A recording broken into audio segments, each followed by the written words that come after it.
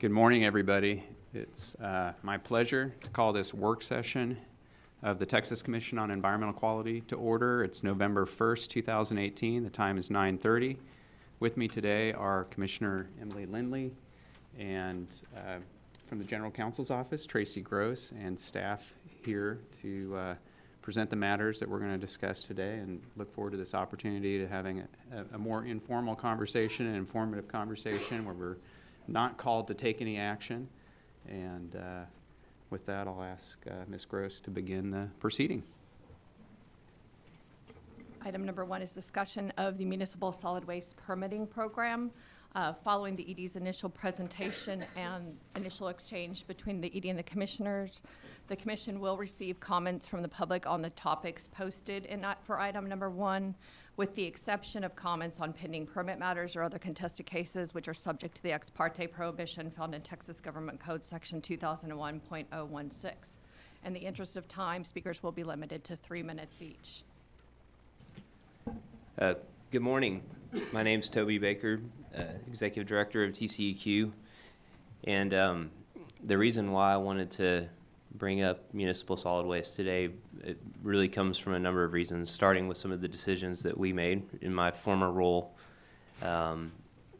then overlay I think the legislative interest that we've seen here recently and the public interest that we've seen. And so I feel like it may be time to sort of take a look at our permitting program and see if there are things that might need to be changed going down the road. And so the way I view today is sort of a way to lay the foundation for that discussion. And so what I thought we'd do is have Earl sort of just kind of provide a municipal solid waste 101 for you guys, because there's a lot to it. And so and Earl's done a great job and representing us downtown. And so I thought it'd be good for you guys to kind of hear currently where we are, and then maybe that will that can drive us forward with the discussion of if we're going to change things in the future. So with that, I will stop, and I will let the true expert take over. Great. Thank you, Toby. Good morning, Commissioners, Good morning. Yeah. General Counsel, Public Interest Counsel. My name is Earl Lott. I am the Director of the Waste Permits Division, and I'm going to be providing you with an overview of the Municipal Solid Waste Permitting Program today. The primary function of the Municipal Solid Waste Permitting Program is to issue authorizations for the management, processing, and disposal of municipal solid waste facilities in Texas. The way we achieve that is through the issuance of permits, registrations, modifications, amendments, and notice of intent authorizations. Some examples of the types of facilities that we authorize include landfills, transfer stations, citizen collection stations, liquid waste processing facilities, medical waste facilities, composting mulch facilities, as well as scrap tire and medical waste disposal processing. The program receives about 230 applications per year.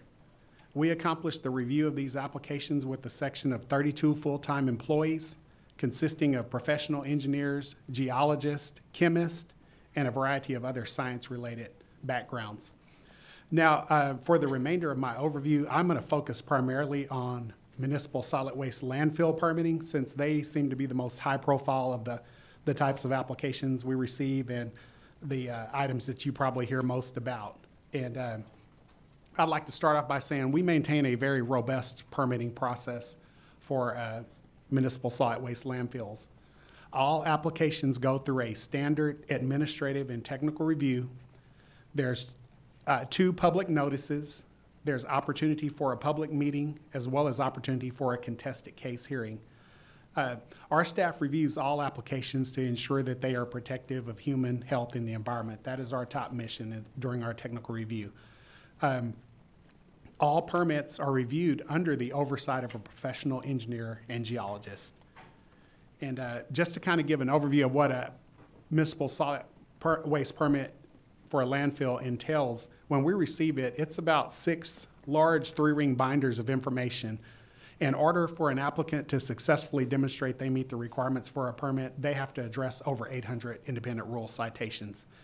And there are 4 parts to an application. Part 1 is basically owner-operator information.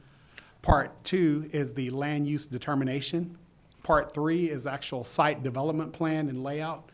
And Part 4 is the site operating plan. One of the, I guess, greatest challenges that our staff face when reviewing a municipal solid waste landfill permit was with that volume of information, just locating it in these applications. I mean, we go through thousands of pages just to identify where they've addressed these particular technical requirements. And prior to a year ago, there was no standard form. All consultants have their own kind of way of putting these applications together. So anytime we have a challenge in finding how they've addressed a technical concern, we issue what's called a notice of deficiency. And that's how we communicate with an applicant and ask them to address a certain aspect of it. There is no statutory limit to the number of notices of deficiency that we send out, but I can tell you on a new landfill application, that averages about 3.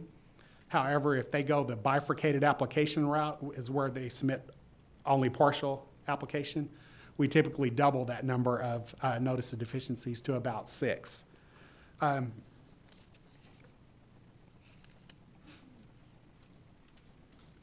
The next thing I want to focus on is we do have in our rules, there's an outline for actually returning applications. If an application is just grossly deficient and we have worked with an applicant and they are non-responsive to our request, under Chapter 281 of our rules, we are allowed to return an application. Since 2008, we have returned 8 applications. And now the next thing I'm going to focus on. Earl, do you know the breakdown on those? How many of those 8 were new landfill permits versus the other types of? Okay, I had to look at my technical staff. I believe it was 4 of them. Yeah. And that's a combination of arid exempt landfills probably. And appreciate that. So, okay.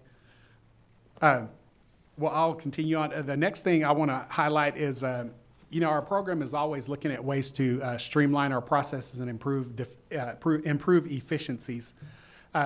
My staff have come up with a number of tools over the last couple of years to really help streamline that process and improve the transparency of the program. Some of these tools that we're utilizing is mandatory pre-application meetings. We've always practiced pre-application meetings at this agency where prior to submitting an application, we ask the applicant to come in and discuss it with us. We've pretty made that a mandatory process now in municipal solid waste. And that allows the applicant to sit down with the actual technical reviewer, and we can go through the most common deficiencies that we see with an application, and hopefully it will steer the applicant in the right direction to where they can avoid those issues.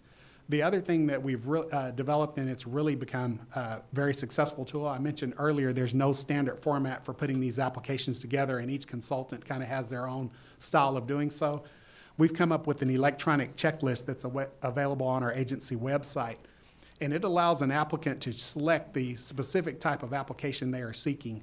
If it's a landfill, it'll pull up a custom template that has the 800 rule citations they need for a landfill. If it's a transfer station, it has a custom template for that. And that really just lays out a roadmap for applicants to see exactly what we're going to look for, and it also tells our staff exactly where in the application those specific rule provisions have been addressed. That has really gone a long way in helping our reviews. The other thing we've done is, where applicable, we've developed standard application forms for portions of the application for the basic information. With municipal solid waste landfill permits, we can't make an application form for the entire thing because there's just so many engineering reports and modeling data that goes into it. It's almost impossible to do a plug-in. The other thing we're doing is practicing in-process review of applications. We've instructed our technical staff when they're looking at these applications, if an applicant has a little minor deficiency with it, in other words, they submitted an incorrect map or the page number is incorrect, or there's a slight oversight in the application, rather than sending a notice of deficiency and allowing that applicant 30 days to respond to us, we will send them a quick email or pick up the phone and call them and have the consultant email that information to us. So that really has helped with streamlining. The other thing we've done is we've developed a lot more guidance document for specific technical issues, just so the public knows exactly what we're looking at when we're designing, permitting these facilities. Technical guidance documents for items like drainage and landfill liner requirements. And then lastly, we're practicing simultaneous review. When an application comes in, it goes through an administrative review. At the same time the administrative staff gets that application, we assign it to a technical reviewer. So they're doing a simultaneous review of this thing. So once it's administratively complete, we're pretty much ready to go out with any comments we have on the technical review. Those practices alone have helped us. We've estimated that we've reduced the number of notice of deficiency items that we send out by at least 40%. And then the last thing I would like to highlight is Table 3 in your backup material, and it talks about our permitting timeframes. For our fiscal year 2018, with the implementation of some of these tools, we have seen that 91% of the applications we've received have been processed within our permitting timeframes. And that concludes my overview, and I will be happy to address any questions you may have. Thank you, Earl. Appreciate that. Commissioner Lindley? Yeah, I just have one or two quick questions. One thing you touched on, and I just kind of want you to clarify, and this can be for anyone, because I feel like sometimes the agency can be accused of holding the applicant's hand during the permitting process. I've heard that saying before. And when you talk about a pre-application meeting, I want you to describe that a little more, because I don't want it to come across as that we're holding an applicant's hand when they come in the front door and helping them get their permit through. I mean, at the end of the day, 91% is great, and it's MSW's job to issue permits. And so I want to continue that good work. But I just want you to speak to that a little, because I don't want it to sound like that's what those meeting is. Because I know it's more technical in nature. So I just want you to speak to that just a little to clarify. Right. Very good question, and we have heard that comment before as well. And to me, the pre-application meeting, you know, it's a way for us to introduce the technical reviewer that is going to be assigned to this project, and it allows them to sit down with the applicant, and, you know, we just talk about the major milestones, the major items that we look for in an actual review, and it results in a better quality application for us to review. And it ultimately saves staff resources because, you know, the timing issue. You know, we also hear a lot of negative criticism about the notice of deficiency process. And, you know, we're holding the applicant's hand, but in my opinion, a notice of deficiency is not necessarily a bad thing. As I mentioned earlier, it is our mission to ensure that that application is protective of human health and the environment. And, you know, we're not going to determine it technically complete until they've checked all the boxes. So that's what we're aiming at, is trying to get a better quality application rather than holding the applicant's hand. Yeah, no, that's great. Thank and you. I hope I answered your question. I think so. Sorry, were you about to say something? Okay, sorry. No, thank you. I appreciate that. I just kind of wanted to clarify it a little. Kind of the two other questions I have, you know, you talked about 8 applications being returned, and I don't expect you to have a number right now on this, but that doesn't consider all the people that withdraw their applications. Do you see a lot of that? I mean, that number's not captured anywhere, right? That is correct, Okay, yeah. Commissioner. There are applications at times, if we receive an application that is so grossly deficient, we cannot make heads or tails of it, and, you know, the applicant is non-responsive, we will contact them and let them know we're basically going to withdraw your application for you, and they usually comply with that.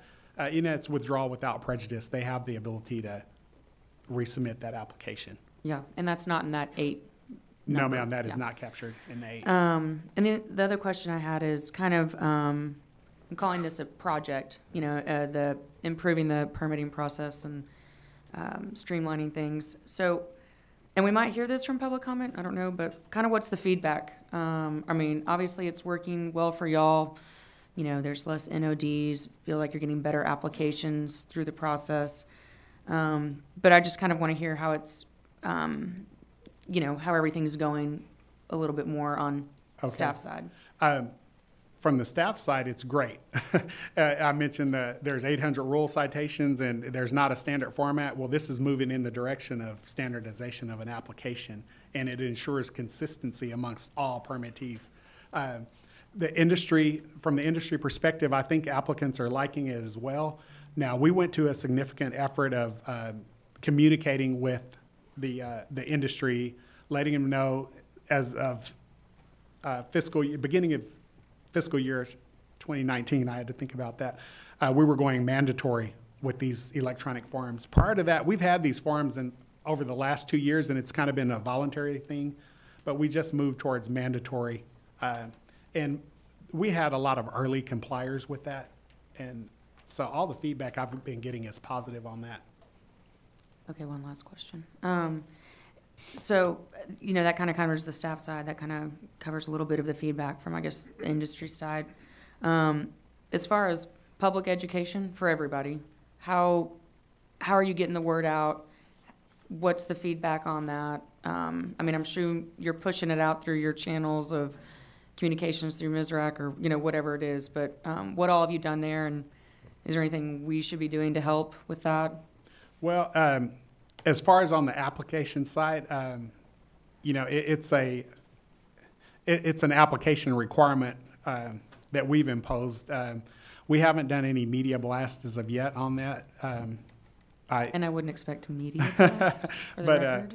You know, as far as public education, now I will say that is probably an area we can improve upon, and I have not had the opportunity to communicate with my executive management on this issue yet, but I think we can do a better job of educating the public on the type of facilities we permit. And that being during our public meetings, there's a lot of times where we get comments from applicants, say we receive a permit for a transfer station. Well, a lot of times the public doesn't even know what a transfer station is, or a liquid waste processing facility. A lot of times when a notice comes out from waste permits, it's automatically assumed it's a landfill. So, you know, if we can do a better job of educating on how these facilities operate and how they look, I think that would go a long way. So we've got some ideas in the hopper there. Thank you. Yeah, Earl, I was wondering what, beyond those measures that you've already identified, and you've heard the same criticism that I have, which I think is very valid, that these applications take an enormous amount of time in some cases, which is a tremendous burden not only on the applicant but on the community members who are understandably concerned about these facilities and are exercising their right to make sure that they do meet all the public health and safety standards.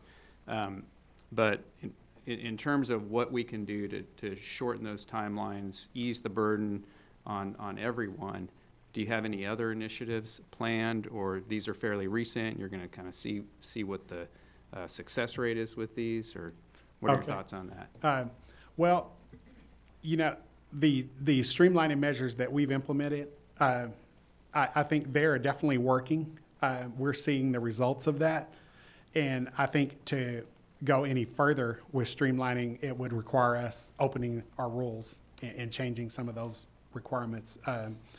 But you know, there are other aspects and things we can do to streamline the actual permitting process for landfills. We could develop more electronic permitting options for certain portions of it, development of permit by rules and standard permits for certain aspects of the application when it's a standard design. And let me jump in real quick. One other thing we are looking at, and it's just we're not ready to present it yet, but I think we have to coordinate with 11 other agencies. That is correct. Whenever we get one of these permit applications in. And so we're also looking at that process and how that coordination takes place. And so we're trying to really get our hands around what's required by federal law, what's required by state law, and then if there's some ways to sort of make that process more efficient as well. We're just not quite ready to present that yet. Okay. And in terms of recommendations about how we might amend our rules to improve the process, or you at a point where you have any ideas around that? You know, I think one of the things we've talked about, and it's very general and pretty simple, is just some of the timing issues. You know, within the rule, it sort of says you have to do this before you do this, before you do this, before you do this. not all of that has, there's oftentimes that doesn't necessarily lead to greater environmental protectiveness. It's really just process for the sake of process. Mm-hmm. And so one of the things we are looking at is really what that looks like inside the rule. Are there things that we're requiring that don't really have an impact on public health or protection of the environment? It's really more of just a process issue. And so those little kind of what I would call, it's almost the low-hanging fruit in my mind of some things we could change to help that process become more efficient. And Chairman, one thing I would like to add on the time frame piece. Now, as I was mentioning, we receive about 230 applications in this program a year, and I would say the majority of them go through within the established timeframes. There's probably a handful of the controversial ones that tend to really get bogged down in the process, and it's really a lot of they get hung up in district court or with those local approvals that Toby was speaking of. Yeah, thanks, So- Earl. I appreciate that. In the background material I was reading, the success, rate 91% within the time frames, 95% if you don't consider those things that are beyond our control. I think it's the remaining 5% that we hear a lot about. Right. Well, yeah, thank you for that.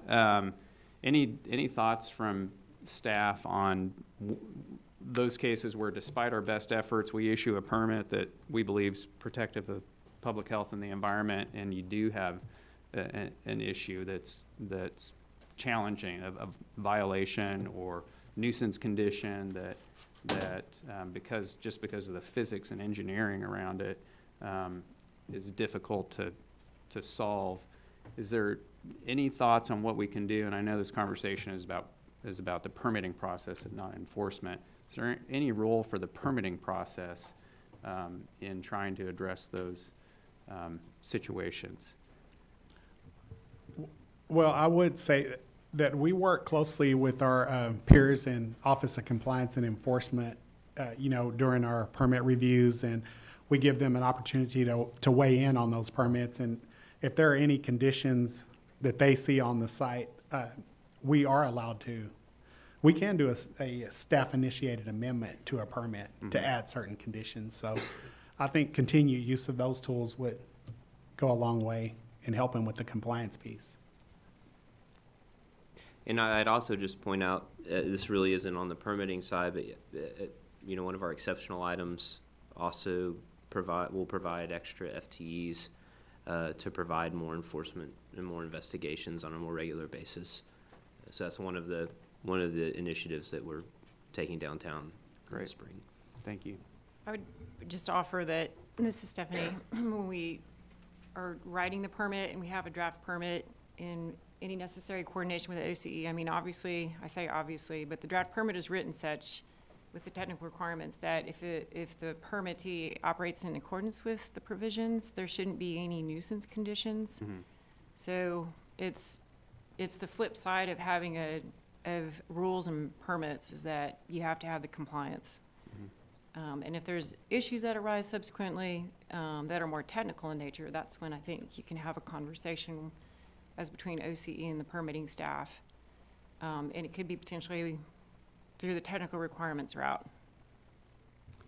Appreciate that.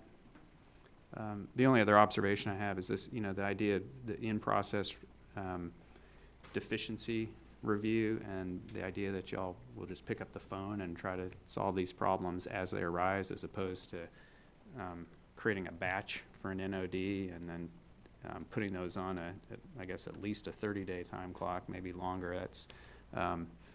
That sounds like a good development. I'll say Thank that.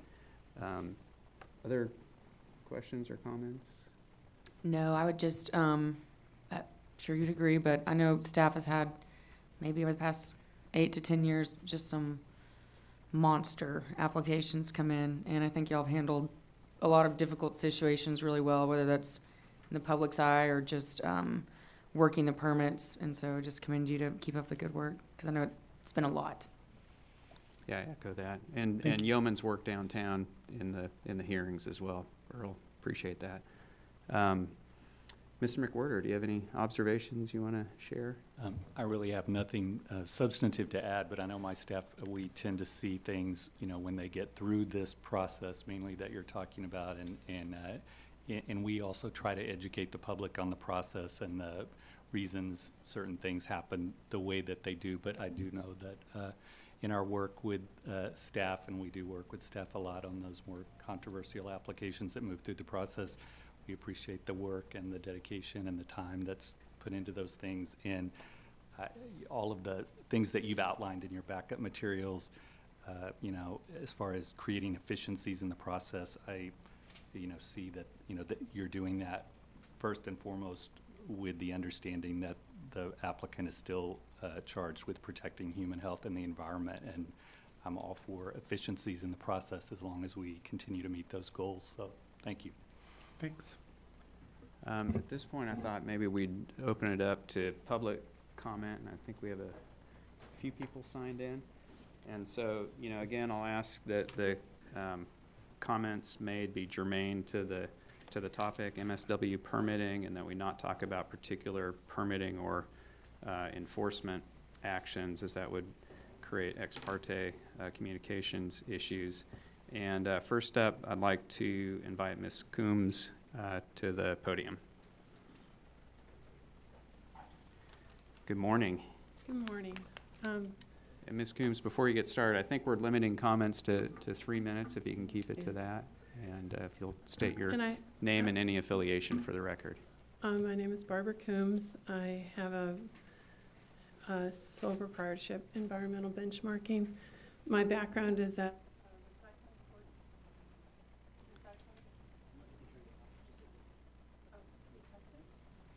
That little light should light up. Sorry. There we go. I can hear you now. I was a recycling coordinator for the city of San Jose, California in the mid-90s, and without mandating, I facilitated in getting that city to a 64% recycling rate. What I'm wanting to just share with you is the concept of reducing the demand for permits through two ideas. One is a concept that was used in the 80s through the utility industry to defer the capital costs of opening, in their case, a utility, but in our case, it would be a landfill. And they helped increase energy conservation with caulking and insulation. And everybody remembers that. And I keep thinking that this has application for landfills, in that if the more we promote recycling, and I really don't like focusing on recycling, I like focusing on waste diversion or waste reduction, and that would extend the life of the landfill and whatever can be done in that way. The other thought is that I feel like there's some erroneous pressure being made to count recyclables, and it's out of the landfill. It should be out of sight, out of mind. We need to focus on what's in the landfill, mattresses and food waste. And the counting of the recyclables, it's like, where does it end? Because there's so many different categories. So I would really love to see a focus on a simple number, which is garbage per capita. And it's easy to identify. We've got that number. We got the population in each city. We've got the tonnage that's coming into each landfill. We don't need to measure all the recyclables, even according to RETRAC's own conference in Tennessee. I'm sorry, I get nervous. A couple of months ago, they agreed and they concurred with the audience that said, this data is 4 years old by the time the EPA publishes it. It's really pointless. Any industry that's going to start a company using that feedstock of recyclables is not going to use that data. Thank you so much. Thank you for being here. Appreciate your comments. I think I'm recalling some of the same, the Frank Zappa commercial maybe for the utilities. For those of you who are too young or you didn't see it, Frank Zappa made a television spot, and this is decades ago, for the utilities. And he said, I'm surprised that I'm making a commercial for the utilities, but his message was all about conservation. The only reason I'm doing it is it's about conservation. So appreciate that. Let's see, the next, Andrew Dobbs.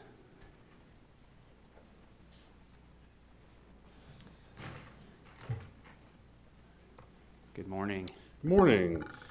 Thank you, Chairman and Commissioners. Congratulations on getting the chair and on your appointment to the commission here, and welcome to everybody on staff here as well. I'm Andrew Dobbs. I'm the Legislative Director with Texas Campaign for the Environment. And obviously we've been one of the groups that's been very critical of the process to date. You know, I think that there's several different things going on here, but I think if we can just sum it up, it's that a lot of, if right now, if we have a process that's intended to prevent nuisance concerns and that's supposed to protect Texas property owners, their families, and the environment, right? And people on the other end of this process, after they get through it, are still facing nuisances and feel like their property and their interests have not been protected, then there's something insufficient with the current process, right? And that begs the question of what are we going to focus on about fixing this? How can we make sure that we get through this process so that those 5% of cases that are taking up, you know, 40% of the time in this agency, or however much it is, maybe more, maybe less, but they're taking up a disproportionate period of time. How do we minimize those? How do we eliminate those so that we can make sure that we're getting through these processes more effectively? There are a lot of different ideas about that we could look at. I think that one of them is like a kind of fundamental idea here is that, you know, the idea that the agency exists to issue permits and not as an independent arbiter and enforcer of Texas laws, right? It feels right now in the way that we hear a lot of this is that applicants get most of the focus. In fact, we heard a lot about applicants. We heard a lot about the application process. We heard very little about protestants and their rights and interests in this process just now. And I think that that's something that we have to consider as well. You know, with regard to notices of deficiency, we're glad to hear that the process has gotten more effective, and that's great. But what we do know is that the notice of deficiency, that it's not just technical oversights or missing the paperwork or whatever. There are instances where there are substantive requirements under the law that are not being met and that are going through the process being unmet, right? And then at the end, we're getting these special conditions where people are getting a draft permit or getting a permit, right? While still not being fully in compliance with the law. You know, at the hearing that we had in September at the State Senate, you know, there was a point when one of the industry representatives said, you know, if we meet all the requirements of the law, then we should get our permit. That's absolutely true. But if they're not meeting all the requirements of the law, then they shouldn't get a permit. And we should be willing to see those things returned to them and the process, you know, in the process done in that way. Because I think if that happens, you get stronger, more robust applications in the first place.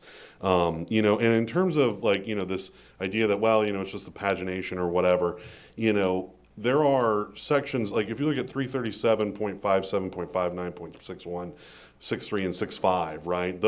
That's where it outlines the parts of an application, right? And also, and then 6.7 is to do with property ownership. Those seem like the substantive portions that if those are deficient, that's what we're concerned about. If you look in earlier That's 3 minutes. Okay, great. Just ask you to wrap it up. Yeah, so, thank you. I mean, there's a lot of other things I could talk about. You've heard my testimony in other forums. We'll be talking more. You'll see letters and whatnot. But, you know, obviously, you know, we're reserving our concerns and just stating those for the record. Thanks for being here. Appreciate your Thank you. comments. Can I just make one comment, Chairman? Sure. I want to be clear so that you hear that the rights of the protestants are absolutely front and center on my mind as we begin this process. One of the reasons I'm really looking at this is not about, it's really about staff resources and using state resources in a responsible manner. And when I look at the amount of time and what we're asking Earl's team to do, it's really the question of how do we maximize the efficiency with each dollar that this agency is spending in a way that keeps the protestants in mind, but also the applicants, because I think they're both are our constituents here. But at the end of the day, it's wanting to be responsible with those state dollars that we're spending, and can we do that in the best way that we can? So, And appreciate fees that. larger than $150 might be a key answer to that question. Thank you. Thanks. All right, next we have Robin Schneider.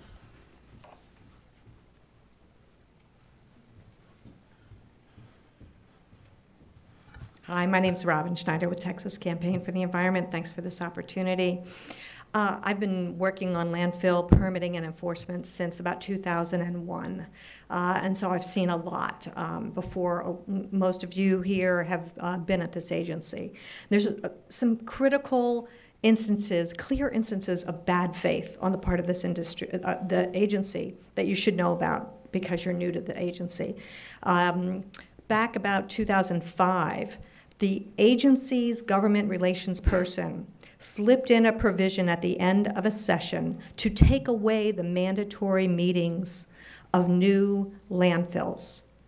The author of the bill admitted it was that person, got in at the end on an unrelated bill, and passed. So you have these clear instances of the agency acting in bad faith. That provision was never debated. It was not in a separate bill. So that's some of the history that we come here with. And even just now, when Mr. Lott started, he said the issue is approving permits. The issue is approving and denying permits. That came up in the end, but from the beginning, that's the way this agency sees itself, and that's the way the public has come to realize. So that's a big problem.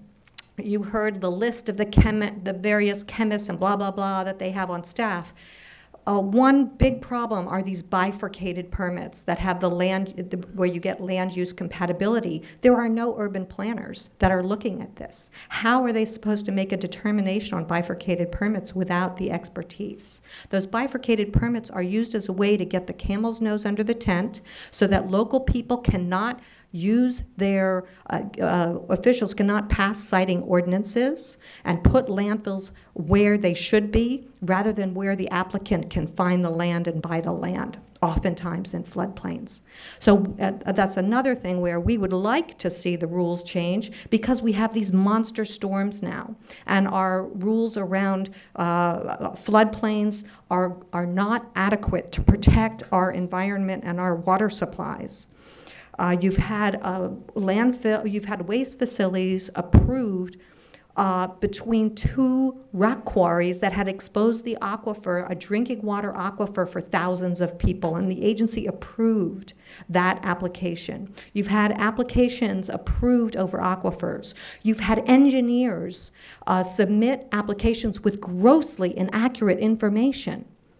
And because it has that engineer's stamp, your staff does not verify all that information. They don't even do a site visit for where a permit is supposed to be, a landfill or a waste facility is going to go. If you want to use the permitting process to deal with nuisances and other problems, have renewals. Reopen the rules, have permit renewals like you have for other kinds of facilities. Why a transfer station doesn't have a permit renewal? That facility never fills up. That's what they say with landfills. You have a permit until it's filled up. I could go on and on, as I'm sure you're aware, but these are just a few of the examples of why the public does not have confidence in this agency and why the laws and the rules need substantial changes. Appreciate your comments. Sure. I think that's, we have one more signed in, Mr. Sullivan. Good morning. Good morning. My name is Ray Sullivan. I represent A&B Cattle Company, which is a large landowner in South Texas, but I'm really here making comments on my own behalf as someone who's been around state government for a long time and greatly appreciates the state's balanced approach to regulation. One of the things that I've noticed in this space, however, is that landfill applicants do not get reviewed for criminal backgrounds, business backgrounds, other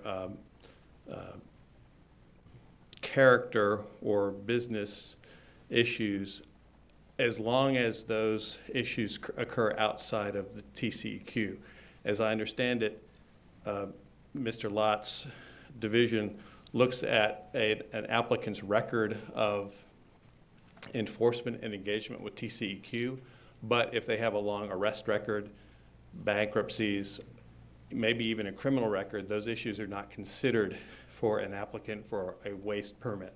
It seems to me that if it is this commission's and the state's interest in getting good quality applications, good quality applicants, that there should be a criminal background check, a business background check for landfill applicants in order to make sure the right people are in that business in the state, and that the state really does have a balanced approach to safety and to the permitting process.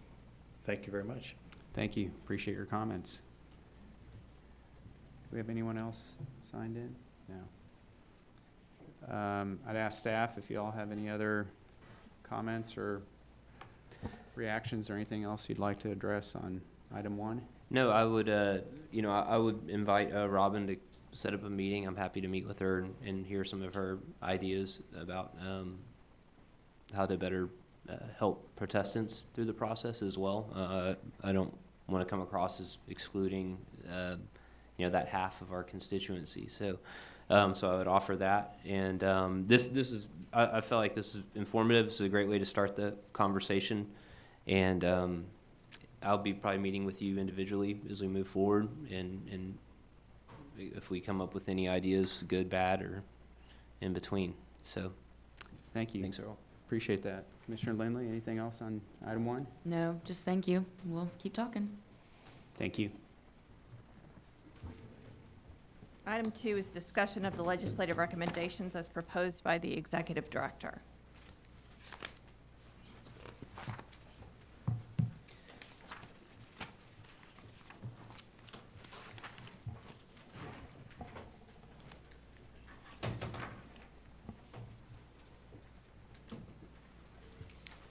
Good morning, Chairman. Good morning. Commissioners. My name is Ryan Bice, Director of Communications and Intergovernmental Relations, to present our list of legislative recommendations for the 86th regular session.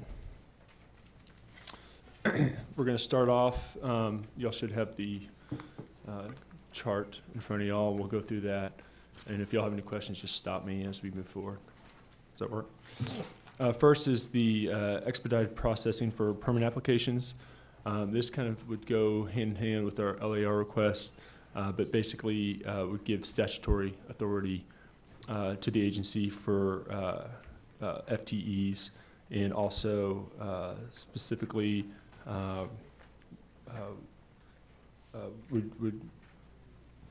would go through also allow for overtime pay for those FTEs through statutory authority. Right now, it currently states other costs, and this would just kind of clarify that in statute. This would help, with the demand that we're seeing in there, and I think there's a lot of public interest in this, a lot of stakeholder interest.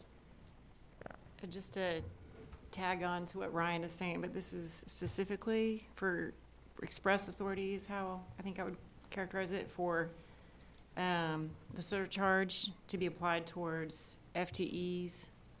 Right now, we only apply the surcharge to the overtime for FTEs, whereas contractors are 100% surcharge. So that's kind of putting a little bit more specificity on the discussion. Right. Yeah. Thank you. And I guess we can take these one by one. Do you have any comments or questions on? I have a question too, but I'll defer to you if you have. No, go right ahead. And mine are kind of a little bit about the program in general, so if you're not the best answer, that's fine. Just to talk a little about expedite permitting, I don't want to go down, big rabbit hole. We're here to talk about the legislative recommendations. But you mentioned contract employees, and so these 10 FTEs would be for, do you want to talk about who the 10 are, what they're going to be doing, that kind of thing? And I'll just go ahead and, I kind of want to hear also the current situation of our contract employees, how many we have. It's my understanding we've had one or two get better offers. And so I just want to hear about that, and really about where these 10 are going to be, what they're going to be doing. Clearly, Mike Wilson is up to the table, so Yes, thank you, I'll Mike. let Mike. And Mike Steve. And Stephen, thank you. Please I'll let do you not guys forget have at Mr. it. Haygood. Good morning, Chairman, Commissioner, General Counsel, Public Interest Counsel. My name is Mike Wilson. Thank you, Stephanie. Director of the Air Permits Division. I appreciate the opportunity to discuss this a little bit this morning. And yes, historically, we have implemented the expedite program with the surcharges, funding the additional resources. Those have been with existing employee overtime. We did have up to what I would call 2.5 contractors. We have a part-time, 2 full-time. In selecting those contractors, of course, there is always some good effort there. You have to find experienced contractors that understand how to work and review a permit and do that effectively, efficiently, and quickly, obviously, to be a part of that program. We did recently lose probably one of our most effective contractors. They did receive a better offer elsewhere, which, you know, that's good for them. But again, it keeps some of the challenges going for us with the expedite program and moving permits effectively really across the board. This proposal that we are talking about more recently with 10 potential FTEs that would be funded with surcharge money, again, I think fits the statute and what's been laid out there in the rider as far as using that surcharge for additional resources, but it would be using FTEs basically, and really to get those 10 FTEs, again, there would be a lot of consideration in finding the correct 10 FTEs that have the ability to move a permit quickly and effectively, and so those would have to most likely be experienced staff, potentially that have served within the Air Permits Division previously, or that perhaps are currently within the Air Permits Division currently. One of the other considerations that we've talked about if this were to be approved is, you know, if we shift 10 APD employees potentially to the review of these expedite projects, they're funded with surcharge. That gives us the ability to replace those and train up newer full-time employees as what we would call, I guess, regular employees. Yeah, I mean, in my mind, getting this piece of legislation potentially passed and getting our LAR through is really critical. And it's not just for expedited permitting. And we've talked a little about this, that this is going to benefit all air permits. And so, you know, those smaller to middle-sized guys, companies, whatever you want to call them, that submit applications and maybe can't cut as large of a surcharge check, will still benefit from this. It's not just going to be all the people that can write a big check, for lack of a better term, that benefit from this. And so that's why I really want to push this through. And that is something I was just going to add to what Mike was saying, is that this is not a discontinuation of use of the surcharge in air permitting. It is a focus, and I think we've spent a lot of our conversation on major new source review, because that's where the big workload is. That's where we have a lot higher number of applications received than compared to prior years. But this does not diminish expedited permitting that's available for minor new source review applications as well as Title V. So that's it's an important point. You're good. Okay, appreciate that. Mr. McWhorter, any observations on this item? I don't have any right now. Thanks. Thank you. Next up, Ryan. Next item on the list is the replacement of newspaper publications with web-based notice for hearings of proposed air quality rules. This would eliminate newspaper publications and will increase efficiency in the process. And this is just regarding air quality rules. This wouldn't be regarding any air permits or anything like that. This is just, and most folks that do track this are on a email that's already sent out to them on their subscription list. So folks that track this fairly closely already are going to be aware of when those rules are going to be published in the text registers. And can you remind me, if you know, how do you get on that list? I mean, it's of course open to anybody who wants to be on it. Is there a link on our website? There's a link on our website. Okay. Yes, sir. All right. Appreciate that. No, I had one question earlier on about this, and it was answered, and that was, will it affect federal program delegation? And it's my understanding it will not. No. So That would be Great. my only concern with it. Anything from you, Mr. McWhorter? No, I'm all in favor of going more electronically over newspaper publication in many areas, but this is a good one. Great. I was thinking passenger pigeon. No, okay. That's moving the wrong direction. Yeah. Item 3. Item 3 is another proposal for, this is for explicit waiver for governmental and sovereign immunity for state government subdivisions. And this comes from a particular case where the courts ruled that a local government had sovereign immunity against TCQ enforcement action that is currently still in the courts, but this would clearly state that we do have primacy in delegating enforcement from the EPA. Yeah, and this is a really important one because congratulations to the lawyer who prevailed on this argument, but what it means for our programs is that if we issue a permit to a local government, that we don't have the means of enforcement, you know. Right. You know, we just can't conduct business that way. So this is certainly a critical one. Commissioner Lindley, any I agree. questions or observations? No, completely agree. Mr. McWhorter? I support it. Thank you. Appreciate it. Number 4. Number 4 is Executive Director approval of uncontested district matters. And this is just streamlining the process and getting things through a little bit faster here at the agency. And this would just, if it's an uncontested district matter, the ED would be able to approve those, and that would result in water district dissolutions, district conversions, and that without holding a hearing with the commission. Yeah, this makes a lot of sense A to lot me. of sense. Good government. Comments or questions from? I agree. Great. Thank you. Next, notice and hearing exemption for certain water right amendments. This would be a new Texas Water Code subsection, and this would proposal would explicitly exempt certain water right permit amendment applications from any requirements regarding notice and hearings. And there's only if they're moving a pump from one part of the property to another, minor changes that do not affect downstream users or seniority water rights or anything like that, then it would be exempt from these type of hearings. And this is just another case of us the agency trying to streamline the process and reduce cost. Great. Thoughts? I don't have, my only thought is, I think this one we're going to have to explain very carefully when we're out there talking about it, because I think people hear water right and you're eliminating notice and it causes panic, and you'll automatically hear people just say, that's a no-go. And so, as long as we're very thorough and we're very upfront in explaining that this does not affect senior water rights or the environment, then, I think we can get people there, but I do think it's going to be, we're just going to have to be very upfront and honest when we explain that, because as soon as you hear those terms, like I said, water right and getting rid of a notice, it will cause a little bit of panic.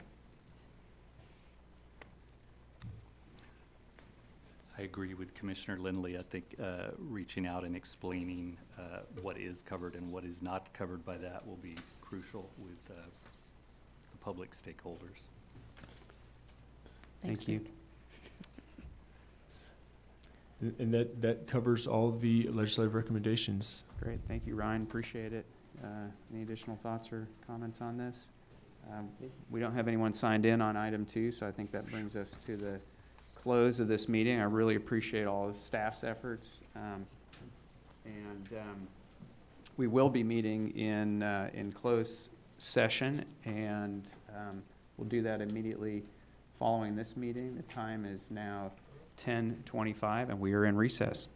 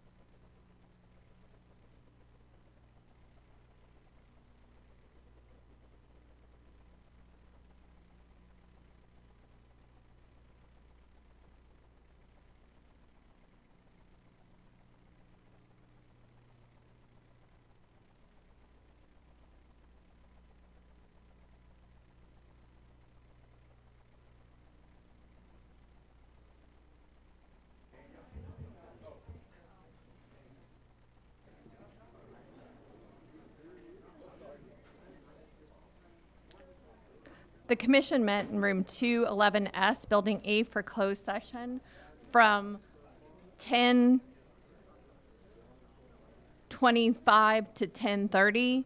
No action was taken. They met pursuant to Open Meetings Act, Texas Government Code Section 551.074 on item 3B. They did not meet on items 3A, 3C, or 3D. The commission stands in adjournment, and it is 10:31.